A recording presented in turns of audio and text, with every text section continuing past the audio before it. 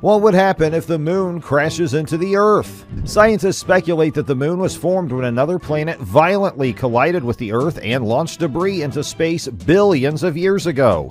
This debris merged over time and formed into the moon. It sounds crazy that the only celestial body humans have set foot on was initially a part of the Earth. The moon is the fifth largest of its kind in our solar system and is the only natural satellite our planet has. This makes it a very influential presence for life on Earth. It helps stabilize the climate on the planet while also controlling tides. It is one of the reasons why the Earth is a hospitable planet for life to thrive. The importance of the moon for our planet is obvious, but what would happen if it suddenly crashed into the Earth? Is such a scenario even possible? Stay tuned to find out.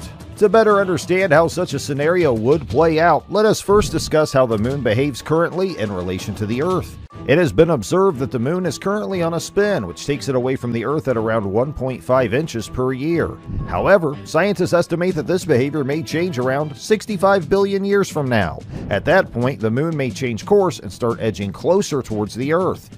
If due to some inexplicable reason this process happened much sooner than expected, the human race will not be as prepared to deal with the consequences as we may have been in the future. Preventing this catastrophic event would be all but impossible. One of the first effects of the moon getting closer to Earth would probably be felt by the animals and sea creatures that depend on it. There are various species of animals who only hunt in the cover of night and use the moonlight as a guide. Birds would also feel the effects as they use the moon to navigate and migrate. Studies have found that migratory birds depend on moonlight to look for flying insects, which they feed on to stay energized for the journey.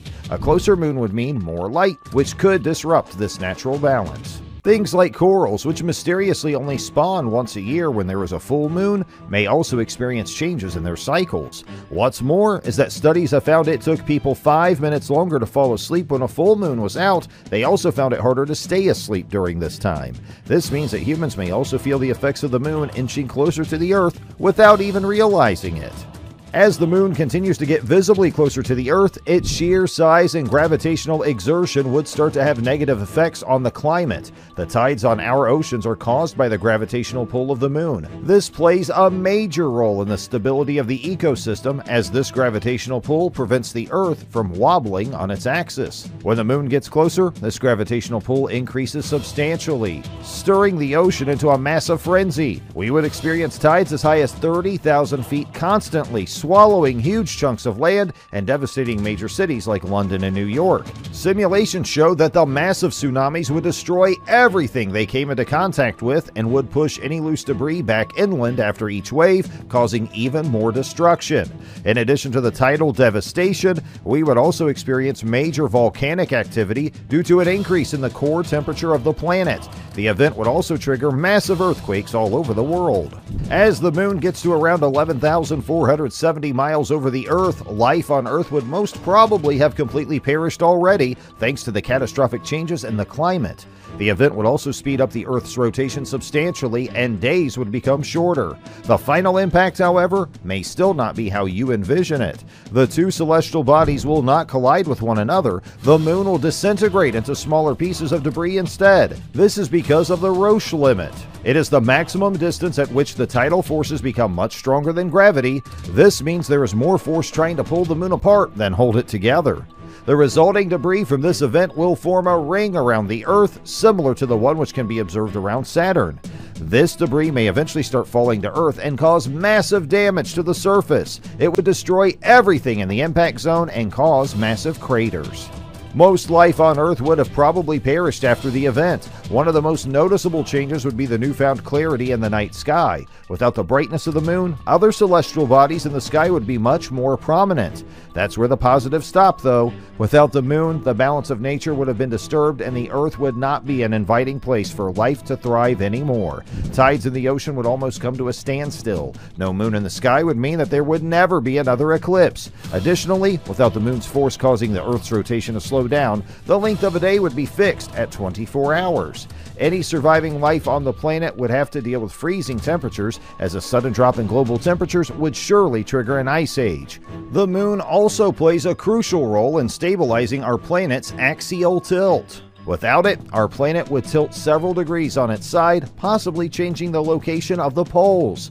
This would change the climate of the world, as it could cause the poles to become warm and the equator to become cold. The result would be that the places on Earth most suited for surface life would change every few years. While a direct impact would be avoided and life could potentially survive thanks to the Roche limit, studies show that it only comes into play if the object traveling towards it moves at a speed at which there is enough time for it to work. Hypothetically speaking, if the moon traveled towards the Earth at a speed where it didn't have time to disintegrate, it would spell an end for the entire planet. In addition to the climate effects that would take place as it came closer to the Earth, the near-perfect spherical shape of the planet may also get distorted temporarily as the gravitational forces generated by both objects clash together. The impact of the two massive objects would expel so much energy that the event would be visible from the outer reaches of the galaxy.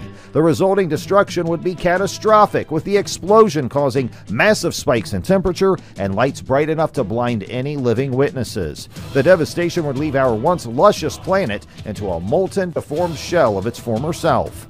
The impact would also probably push the planet out of its orbit around the sun and send it spiraling into the vast depths of space, lost for eternity.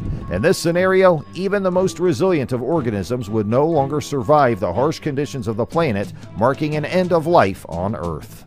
To better put this hypothetical event into perspective, let's look at the nearest point of reference we have to this scenario. The massive extinction event which wiped out the dinosaurs is a good study into what the effects of such a collision would be. Scientists estimate that the meteor which caused the demise of dinosaurs was between 6 and 15 miles wide. It left so much carnage in its wake that it wiped out almost all surface life on the planet. The clouds of debris blocked out the sun and started an ice age that lasted for years. In contrast, the moon is a staggering 2,150 miles wide. As you can imagine, a direct collision would leave no chance for anything to survive. The universe has a knack for recycling things, though. Over millions of years, the remnants of Earth and the moon could come together to form a completely new planet, but there is no way to know if it will have the same conditions to sustain life as Earth once did. Thankfully, though, such a scenario seems very unlikely, and we don't have to worry about the moon changing course anytime soon. We hope you enjoyed the video. Please leave a like and consider subscribing to the channel if you are passionate about the wonders of space. Moon is the only celestial body humans have visited so far. Where do you think we should go next? Mars or somewhere further?